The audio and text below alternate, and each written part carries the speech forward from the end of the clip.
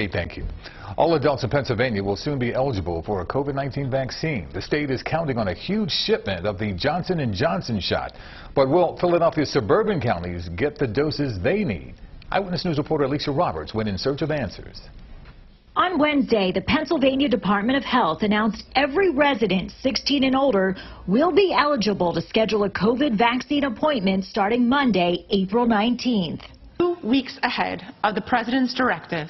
Currently, only those in eligible groups, including 1A, have been able to book a spot. We listened when folks told us that they would rather have a scheduled appointment than be on a waiting list.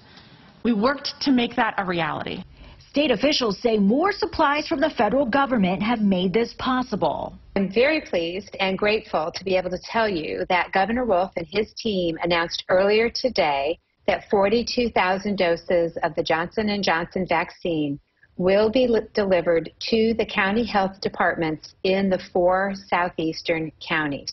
But Philadelphia's collar counties caution that even with this boost, it will still be some time before additional groups are actually able to get their shot. A spokesperson for Chester County says as of Monday, 88,000 1A residents there still need an appointment, while Montgomery County reports 75,000 1A residents there are still waiting their turn. We have scheduled out Phase 1A appointments into the future for the entire month of April. Adding that, quote, supply and eligibility are 2 very different things, and that those who pre-register here in the Southeast will still likely have to wait a bit for their supply to show up.